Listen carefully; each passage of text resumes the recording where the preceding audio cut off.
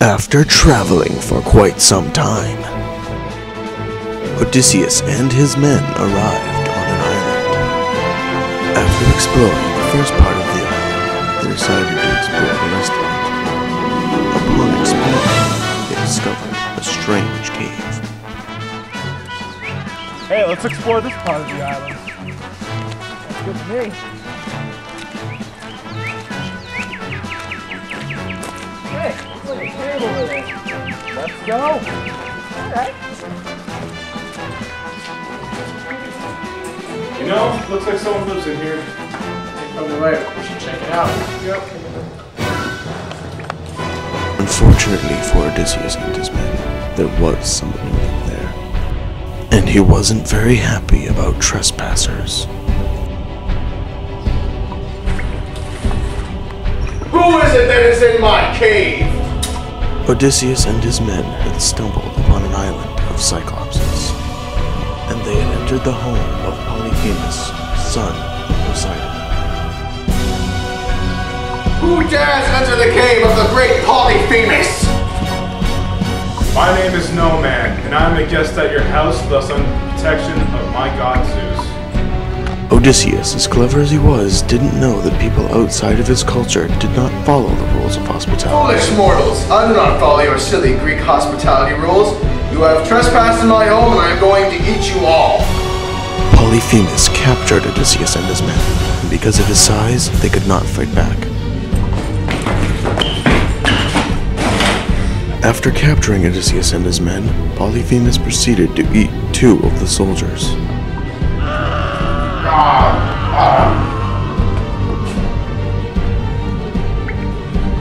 He then closed the giant heavy door to his home, causing Odysseus to be trapped inside.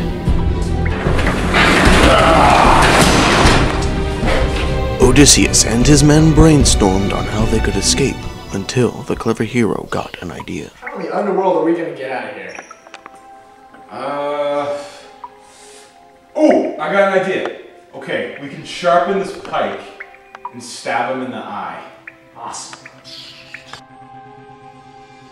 Day 2. While Odysseus and his men were thinking of how they could start their plan, Polyphemus ate 2 more of the soldiers. And if that wasn't bad enough, a problem arose with their plan. How would they get the chance to stab Polyphemus? But Odysseus had another We're idea. gonna just stab Polyphemus in the eye. It's not like he's gonna let us walk up and stab him. Well, we could give him this wine, and then he'll fall asleep, and then we stab him. Day 3. With their new idea formed, they put their plan into action. Hey, Polyphemus, want some wine? Tastes really good.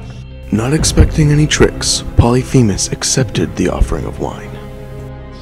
Yes, thank you. This sounds like some good wine. Ah, delicious. After drinking his fill of wine, Polyphemus proceeded to eat another 2 of Odysseus' men and go to sleep. That was some good wine. I'm gonna take a nap. While Polyphemus slept, Odysseus and his men took the sharpened pike and stabbed him in his eye. On the count of 3, we'll stab him in the eye. 1, 2, 3! Ah! My eye! After Odysseus and his men stabbed Polyphemus' eye, the Cyclops searched for them. But due to a clever trick of all the soldiers hiding under sheep, and with Polyphemus being blind, he was unable to see them or feel them around his house. So he screamed in order to get the attention of the other Cyclopses.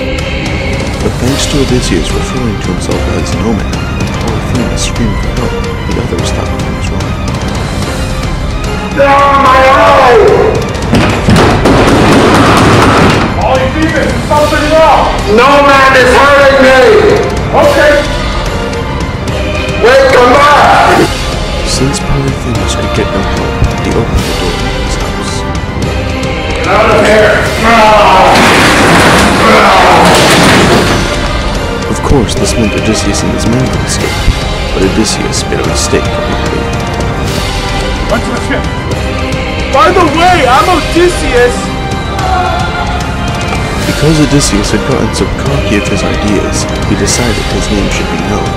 But because he said his name, Polyphemus could call a curse on Odysseus. Curse you, Odysseus! I curse that in all your travels you have many hardships, and even when it's all over, you don't return on your own ship, and all of your men have died! Because of this curse, even though Odysseus had escaped danger now, his journey home would be difficult.